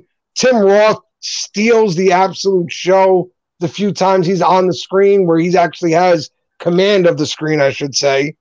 But like Michael Madsen too, man, Mr. Blonde might be my favorite character ever written. And I don't know what that says about me as a human being, but you know, that's who it is, really. That's who I love. I love Mr. Blonde. And you've got so many different aspects to this. So I'm going to give a few spoilers here, right? Tim Roth, who is Mr. Orange, is actually an undercover cop working on this gig. He's been sent in to signal the cops when it's time to come in. This is his job. He's been undercover with these guys from the very beginning. He's been earning their trust. And he's actually grown to build a bond with Harvey Keitel's character, Mr. White. they actually seem to be becoming very good friends. So they got that little inner thing going on there. You got Mr. Blonde coming out of prison. He knows Joe and he knows Chris Penn's character, Nice Guy Eddie. So they feel like they owe him. He went to jail for them. That's how Blonde winds up on this job, because they feel like, well, we owe Blondie and he's our rabbit's foot. He always takes care of us. Put him on the job. So they get this whole crew together. They go do the heist. We never see the heist, ever. All we know is that they're going to do the heist, and then something went horribly wrong, because you got Buscemi's character and Keitel's character meeting up at a place, and they're talking about who's dead, who's not dead, who's been shot. Mr. Orange is laying there bleeding on the floor. They think there's a rat. They know it can't be Orange, right, because he's been shot. Just, again, the Quentin Tarantino beginnings here, the standards, everything, just so well done. I mean, me and Joe did a whole damn series about this movie because we loved it so much.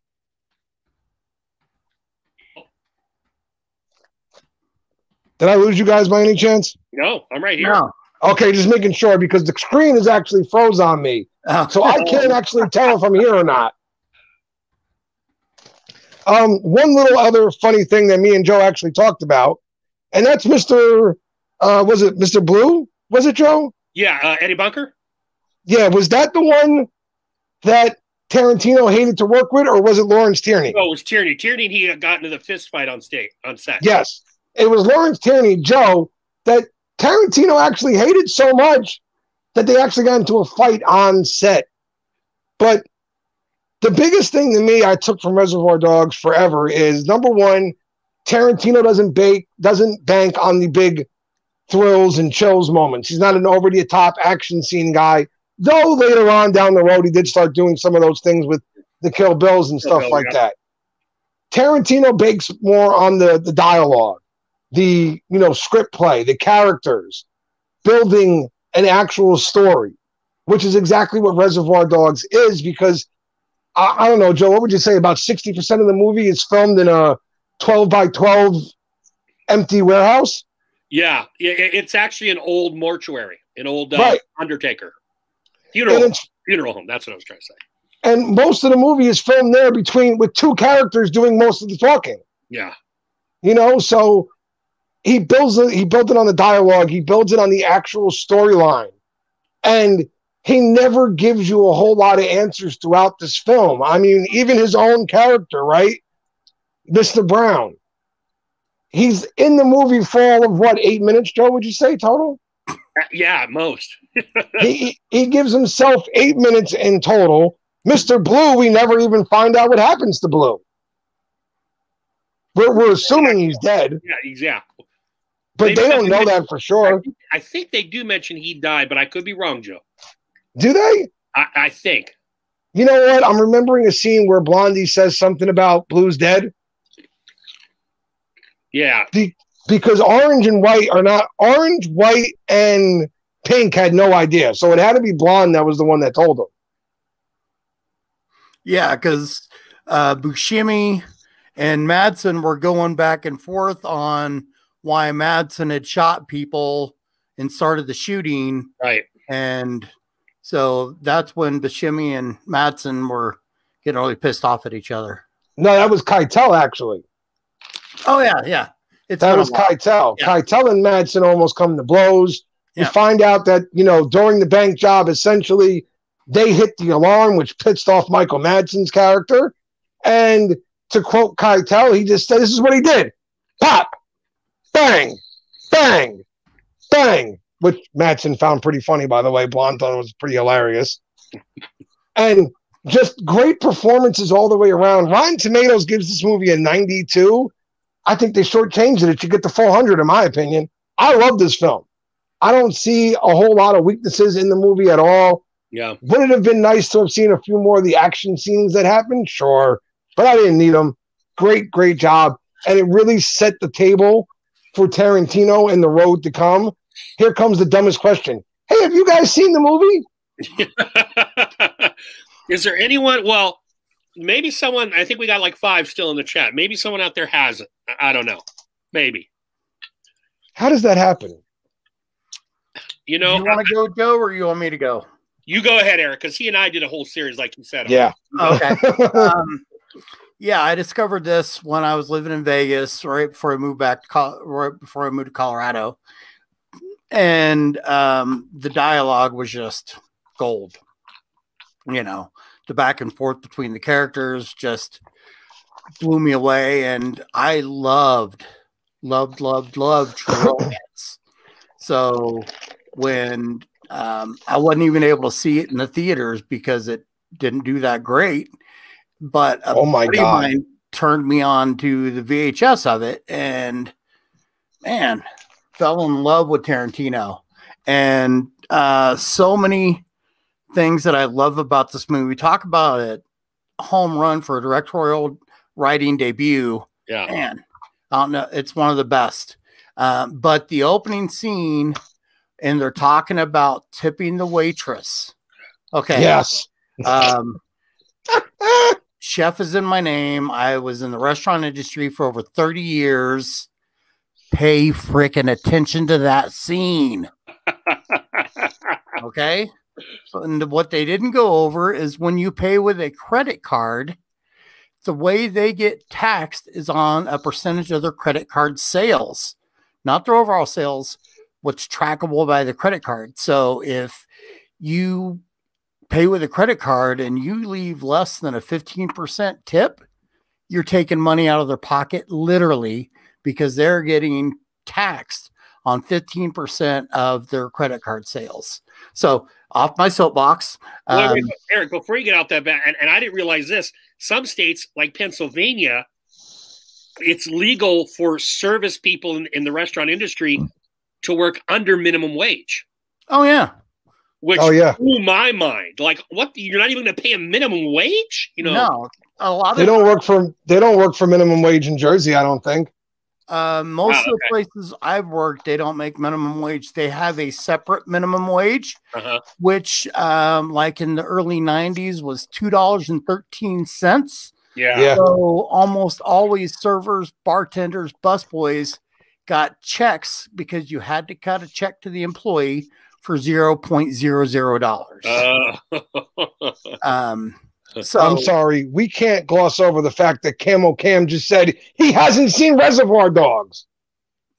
We're gonna let Eric finish, because then we're gonna throw Cam to the wolves.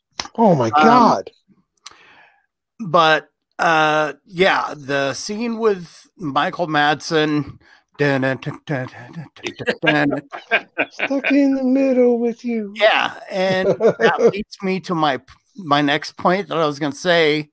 The thing that I loved about the first few movies, now granted, Inglourious Basterds, you didn't get it too much, but the soundtracks. I mean, he always has great scores in his movie, but the soundtracks, I'm pretty sure I heard one time that he's the one that chooses the songs for the scenes. And the thing that most people don't realize is the radio DJ for the station that they play throughout that whole movie is Stephen Wright. Got to be one of the most clever comedians, one of the best one-line comedians. Great. My favorite joke of his, I just got a full body tattoo of myself. I tell you what, Stephen Wright is the shit, but some people just don't get him. But I love that dude. Yeah. Yeah, I just got a map of the United States actual size. Scale says 1 mile equals 1 mile. But yeah, his soundtracks, you know, for Pulp Fiction, for the Kill Bills, for Death Proof, just phenomenal. And then, you know, when he does the period pieces, you can't really have, you know, a tune from the early 70s in Django. I mean, well, but he does, because we were doing Hateful Eight, and you get this song that'll pop up that'll pertain. Yeah. Even though Hateful Eight has a Morricone score, he'll still sneak them in there. They're just not as prevalent or as correct. Yeah. We were doing Hateful Eight. Unfortunately, that's YouTube. Exactly. The only thing I will say is, being a teacher of film in high school, when I revisited Tarantino and when I did the series with Joe, there's some great things that are hot lying in plain sight. That the whole reason I teach film is to teach my students how to look at these things. Right? When pink and white are discussing things, orange is bleeding out, blonde hasn't gotten to the mortuary yet. When they're discussing things, there's stuff in the room they're in that has virtually all the colors of the cast of the guys. Yeah. When they talk about the heist and stuff, a car pulls away and in its wake is an orange balloon. I mean, there's just all these, even in his first film, all these little subtle things he's doing, all the ways that filmmakers can convey meaning and convey story to you without having dialogue do the trick for them, that I saw in the film that I really, really I appreciated much more on a technical or filmic kind of level from Quentin. And I kind of want to go through all of his stuff, save Jackie Brown, to do that same thing and look at all of that again with it.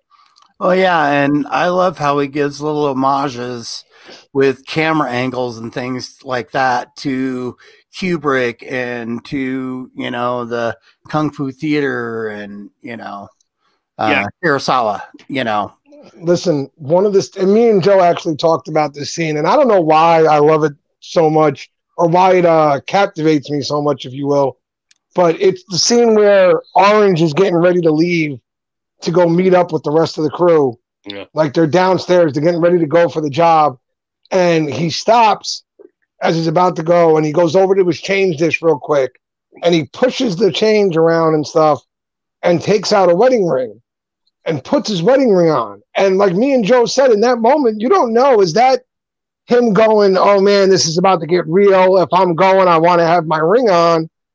Or is that this is part of my character? I almost left without my ring. Yeah.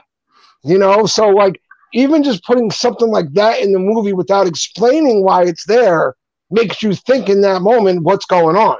Right. And it's things like that that have always made me love Tarantino. Wasn't his first movie like a birthday something or another? Well, if you're talking about a short or something like that, I'd have to dig deep, Casey. This is his first feature that he wrote and directed. He's never directed anything he hasn't written, or at least co-written. He might have done some stuff with Rodriguez that was co-written. And True Romance had the screenplay out and was out, I believe, before Reservoir Dogs. Mm-hmm.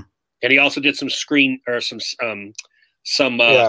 doctoring, where he wasn't there a film that he was writing or maybe screenwriting that he walked off of that Killers with yes. Yeah, Killers is the one that he didn't even want his name attached to it by the time Oliver Stone got it, Yeah. Like he really didn't like what Stone did with that film. But once Pulp Fiction won its Oscars, he quit doing screenplays that other people directed. He only wrote for himself, because he did a bunch of those early, and then Pulp Fiction won the two Oscars, I think it won, and that was that. All right, now can we get the camo cam? Yeah, go ahead. What the hell, Cam?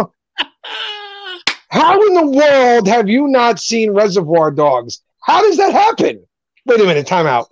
Have you not seen any Tarantino films? Because if you haven't seen a Tarantino film, then maybe I'll accept the fact that you haven't seen Reservoir Dogs. But if you have seen other Tarantino films and know what he's capable of, then how have you not gone back and watched what's arguably his best film? Hey, I've never seen Animal House, and lots of people look at me like I have three heads because I've never seen it. It's just not the kind of film that appeals to me. And now it's been so long. I mean, it's 50 years since the thing debuted almost. I'm not going to go back and watch it. So I'll just have to have that missing from my life. Yeah, but to me, like Animal House is Animal House, right? It's a funny movie. It's good. But I don't know, maybe because I'm such a big Tarantino head, that's why it gets to me. Like one day, hopefully in my life, I will own every single Tarantino film ever made, even though I don't even watch friggin' Blu-rays anymore. I just want to have them all. One day I'll own like the pop characters for all the ones they make for his movies, all that stuff. But to me, once you watch one Tarantino film, if you like them, then you're hooked. Yeah. You want to go see the rest of them. So I'm like, how in the world has somebody not seen Reservoir Dogs? It just doesn't register with me. I just watched Porky's for the first time. Yeah, Porky's. Ah, that's funny. Diva, what Animal House is awesome. Yeah, Chris, I know. And there might have been a time or place where I would have seen it, but now I'm just too old, and now I'm looking for films that really interest me. And Animal House isn't that, you know. I just know it isn't going to be that. I was never the biggest Belushi fan anyway. I thought he was okay, but I never got wrapped up in him being like super, super funny. I just thought he was an okay comedian. But Porky's was awesome, particularly if you're a teenager when it comes out. You said you haven't seen it, but I'm a comedy geek. Well, you know, it's just, you know, okay, it's more slapstick physical stuff, and that's not. I prefer Monty Python-esque comedy more than, you know, physical slapstick kind of humor. But anyway, I think that wraps us. Now I'm starting to question my topic choice. well, at least you're not working with Joe.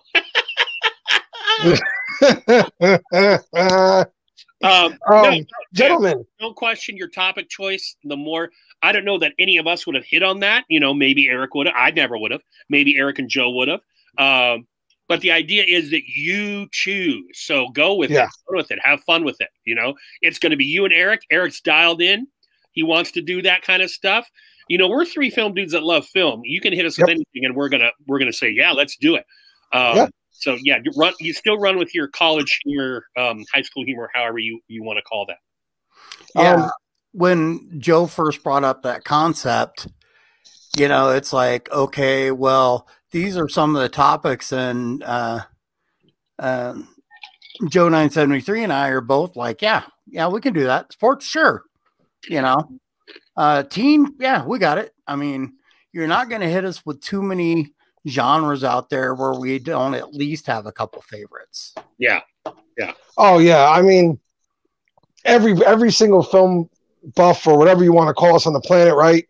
We all have our specific genre that we love, right? Like that's the one that we always go back to if we're bored or whatever. That's something that, and for me, it's always been horror. I love my horror movies. So even if there's a bad horror movie on, I'll watch it half the time. But Eric's right.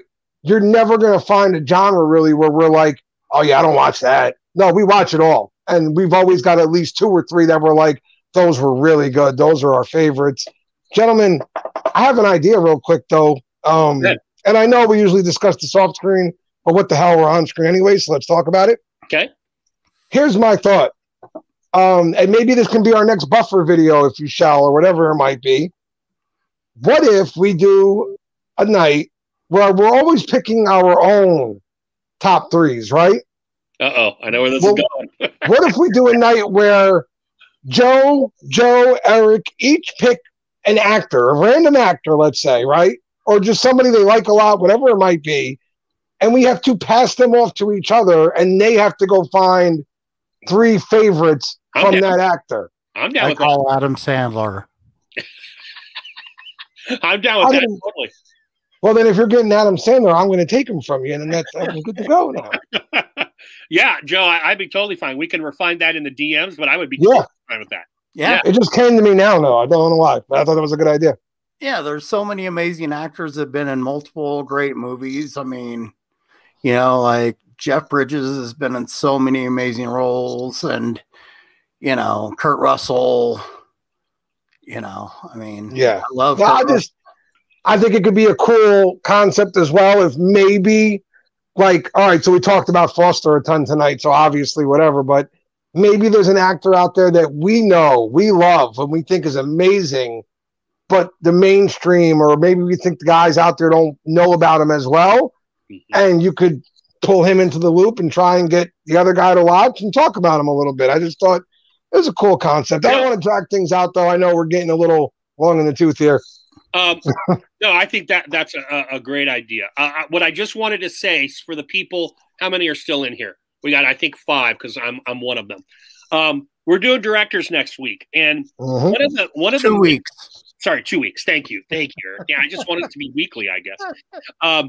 One of the missions, at least for me, and I think for the other guys to some degree as well, is you know where you can get all the stuff that is commonly and popularly watched. We want to try and also get you digging through the bushes a little bit to perhaps stuff you may not have seen. So in our 3 directors' choices, there's no Scorsese, there's no Kubrick, there's no Tarantino, none of the huge or even big names. I was surprised by Eric's choice. I'm choosing a foreign director who has done some films that you might have seen, and I had never heard of Joe's choice. I had to look him up. So just letting you know that. Hopefully that brings you in rather than makes you say, oh, because you could look anywhere for Scorsese, Kubrick, and Tarantino films, Woody Allen, the list goes on and on. We want to kind of shed some light on some other dudes that maybe you didn't quite know. And so that's where our focus. And notice it's directors part 1, just like we did Westerns part 1. We reserve the right to revisit these topics at a later date. Until I have my heart attack and keel over, I hope we're still doing this live stream. So listen, I absolutely love doing this live. I look forward to it every other Saturday. I get excited as the time gets closer. I just love coming on here, talking films with my friends, having a good time. It's just a great live. I hope we never, ever stop this. Yes, I concur. And I really appreciate you guys that are being active in the chat, man. Yeah, you guys are awesome. Absolutely awesome. Because, we take things that we see, and then behind the scenes, we talk about, oh, wouldn't this be cool that so-and-so noticed or whatever, And listen, to you guys. Rule number 1, we can't talk about it. Yeah. Listen, to you guys being active in the chats, by the way, if you have some ideas, if you have something you would like us to do, don't be afraid to just throw it out there. Yeah. And even if we don't touch on it on screen, it doesn't mean we didn't see it.